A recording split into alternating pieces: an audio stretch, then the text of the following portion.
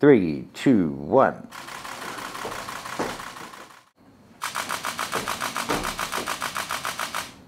Howdy folks, welcome back. We're in studio in New York at the moment. Last weekend I was down in Philly visiting, what do you call it? Yeah, the city of... City of brotherly love. What's up, bruv?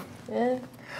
Actually, punching Steph is a danger. If you don't know already, Steph is a 4th Dan black belt in Taekwondo. So we're doing some kicking shots under the bridge, literally, with the new D850. I am working on a full field tested review, but I've been doing some little snippets as I try it out for myself and sharing it with you guys. Now, in tracking her kick, I found it was doing really well, but I didn't feel it was quite up to the standard of the Nikon D5, which I also had there. So I compared them, and anecdotally, I felt like I was getting more of them well tracked with the D5 than I did with the D850. Say in a burst of 10 shots, it would stick with her for 9 of the 10 with the D5 and a few less with the D850, but it was just anecdotal, so I wanted to actually test it out. So I've gotten in, well, I already own the D850 and the D5.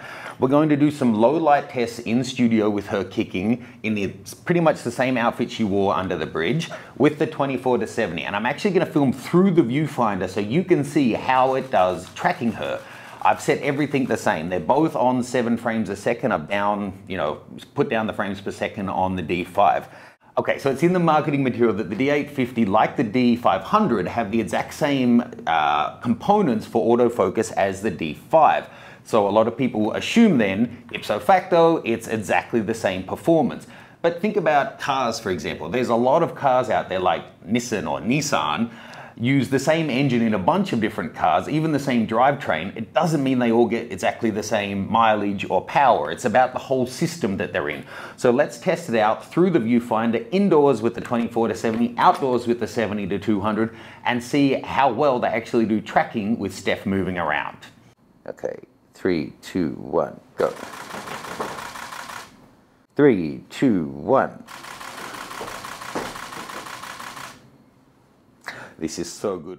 So we did the exact same test. I replicated all the settings on both cameras to make sure it was really comparable, and then I'm filming it with my Sony through the viewfinder. We did several takes on each one.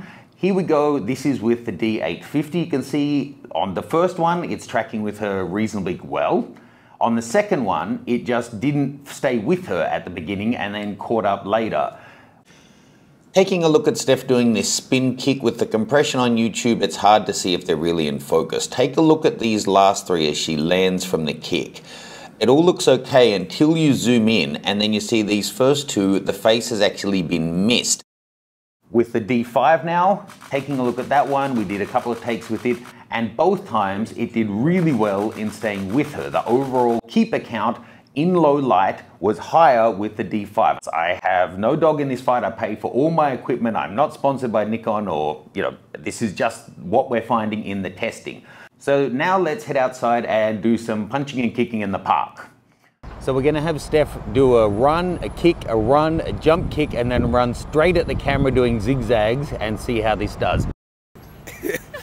Just like that. But let's not go as wide on the blue, so land the kick by the blue. Okay, 3, 2, 1, go.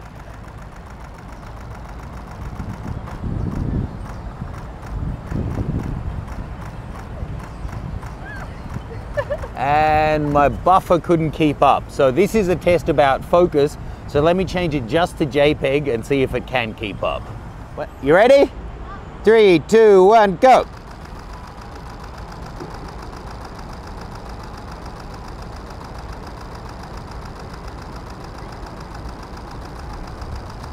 Let's try something a bit more realistic. We'll have her start in good light and just run straight at the camera.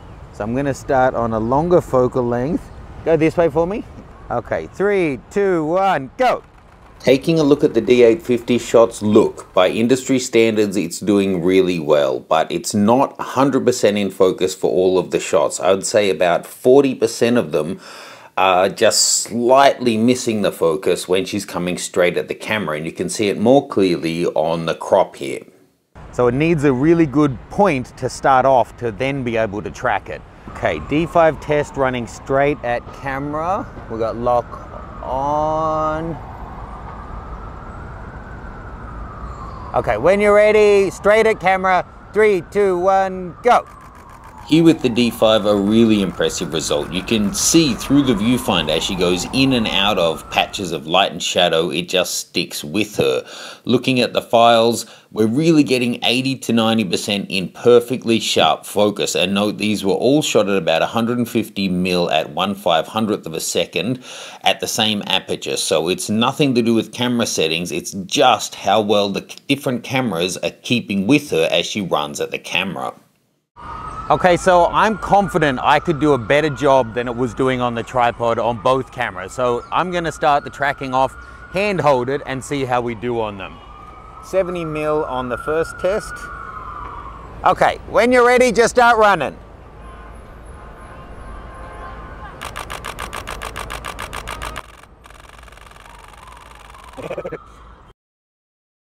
Okay, D5, me controlling it, almost 100% hit rate, and even as she was coming really close, it seems to have done an amazing job.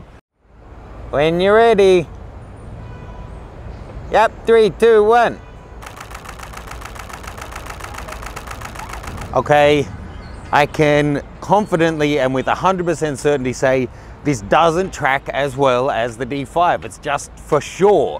It needs really good light to start the tracking, otherwise it really stumbles. And when she's moving from good light to bad light back to good light, this loses her whilst the D5 holds her. That's just what I'm finding in the field. Okay folks, so I had a chance to look through the images. We're back in studio now. How are you feeling after running around in the park? Am I still sweaty? You're a little shiny, but no, you're good. Okay, all right. Just a little bit. Oh, darn it. Look, I have to say from the outset, having done the test indoors and outdoors in a more scientific way, a couple of things came out. First of all, I do stand by the statement that the D850 is not focusing as well as the D5 in lower light situations. Every test I've done bears that out. In studio, when we're in 4-figure ISOs, the D5 just kept with her from the beginning through every shot until she left the frame, 8 times out of 10, nailing it. The D850, however, would often, indoors and outdoors, be locked on as she started moving, missed the first shot or two, then jumped to catch up to her. And then in those low light situations, it just didn't track as fast or stay on her as accurately. Outdoors, when it was in good light for the starting point of the track, they both did fantastically well. Running straight at the camera, they both did phenomenally well. That said, the D5 still got more of them perfectly sharp rather than almost perfectly sharp. Just think about if someone's coming straight at you, in the time that it grabs focus, then flips the mirror up, opens the curtain, takes the shot, they might have moved forward an extra ½ centimeter. And if that forward momentum hasn't been taken into account, then it can still be slightly out of focus. This one, she was broadly in focus. This one, more of them, the face was perfectly in focus. Now, I did shoot it all at 2.8 outdoors to make sure we'd really be able to see that. Don't let that stop you from getting this guy though. It outperforms the D5 in a load of ways. The resolution, the video, and the focus is way better than the D810 was. And if you're coming from just about anything except the D5, you're going to be blown away by the performance. But having shot with it in a bunch of different real world situations now, I can safely say the focus is great, but it doesn't translate quite as well as it does in the D5. That's my experience with it. If you want to check out all our footage that we've shot and the sample images and stuff with this guy, check out macgranger.com/D850. And stay tuned, in Iceland in a couple of weeks, I will be filming a full 3-week-long field-tested review with this guy, going through everything in more detail. I just wanted to get this one out to you soon. So thank you again for being a crazy person in the park. Yeah, of course, anytime. There you go. Her contacts are below, guys, if you need a crazy person in the park. There was a bit of that. All right, thanks, guys. If you've enjoyed this, please do throw us a like and subscribe. Loads of photography content coming soon. We'll see you later. Bye.